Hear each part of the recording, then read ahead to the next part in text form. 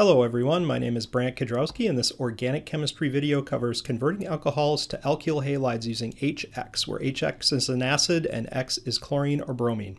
Converting alcohols into alkyl halides using a hydrohalic acid like HCl or HBr parallels in a lot of ways dehydration reactions of alcohols, which was covered previously in a video.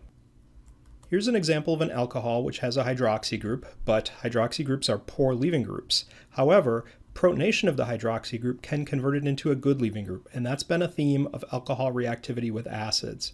If the acid is HX, where X is chlorine or bromine, then the acid can protonate the alcohol, and that generates a protonated OH, which is a good leaving group now. When the acid is HX, a substitution reaction can occur where the X- species acts as a nucleophile. So here, Cl- or Br- would be acting as a nucleophile to displace the leaving group. That results in a substitution reaction, and the mechanism there could be either SN1 or SN2. Elimination reactions might compete in this reaction, so that's something to be aware of. The mechanism depends on the substitution of the alcohol that you start with. Tertiary and secondary alcohols react through an SN1 mechanism, and that's because tertiary and secondary carbocations can form. They're stable enough to form. However, primary alcohols react through an SN2 mechanism, and that's because primary carbocations are just too unstable to form. Tertiary and secondary carbocations are stable enough to form. So let's take a look at an example of an alcohol reacting under these conditions. Here's an alcohol. It's a tertiary alcohol, and as we've seen before, OH is a poor leaving group and it can't leave on its own. However, if an acid like HCl is put in, the acid can protonate the alcohol, making a protonated OH group, which now is a good leaving group. That'll leave as water, which is a weak base. Since this is a tertiary substrate, it can form a stable carbocation, which is what happens next. This is a tertiary carbocation. That tertiary carbocation can undergo an SN1 substitution mechanism where the chlorine now attacks the carbocation carbon, and that gives an alkyl chloride, which is the product of the reaction that we're looking for. E1 mechanisms can compete with SN1 mechanisms.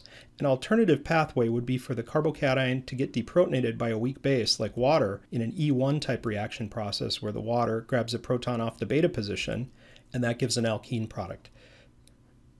SN1 and E1 reactions tend to occur together, and this was covered previously in the chemistry of alkyl halides. Primary alcohols react through an E2 mechanism, and the reason here is that primary carbocations are just too unstable to form. Let's take a look at an example with an alcohol. This is a primary alcohol, and again, the OH group, the hydroxy group, is a poor leaving group.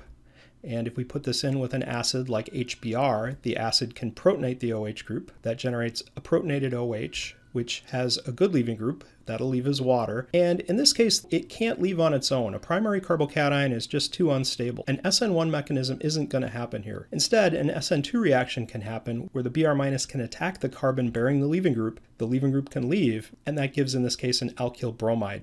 E2 mechanisms compete with SN2 mechanisms.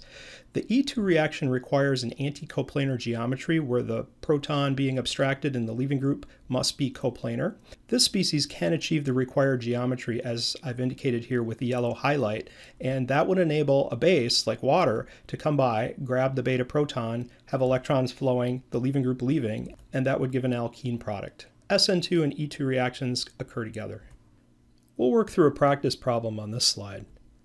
We're given a reaction and asked to draw all possible alkyl halide products that could form in the following reaction. This is a secondary alcohol, and the acid is HCl, so you should be able to predict that this is going to go by an SN1 mechanism. Now, E1 mechanism is also likely here, but the question doesn't ask about elimination products. It doesn't ask about alkenes. It just asks about alkyl halide products. So it's focused on SN1. The OH group could grab a proton off the HCl, which protonates it and makes it into a good leaving group. And since this is a secondary substrate, that leaving group can leave, which would give a carbocation, and the other product is water and Cl- as a counterion. That's a secondary carbocation, and chloride can attack it to generate alkyl halide products. Now, the carbocation has two faces. There's a top face and a back face, and each of those is accessible, leading to two possible alkyl halide products, one in which the chloride is delivered from the back face and one in which the chloride is delivered from the front face. In this case, the two stereoisomers that are formed are a trans product and a cis product, and they're diastereomers of each other. That's one outcome. The other possibility, though, that you always have to be looking for is, could this carbocation rearrange? And in this case, there's an H that could move over with a pair of electrons to give a more stable carbocation. A 1,2 hydride shift could occur where the hydrogen moves with its bonding pair of electrons to give a new carbocation, and this carbocation is a tertiary carbocation, which is more stable. Now we have a new carbocation to worry about, and that could get attacked by Cl-, which could bond with it and create a new alkyl halide, which is shown here.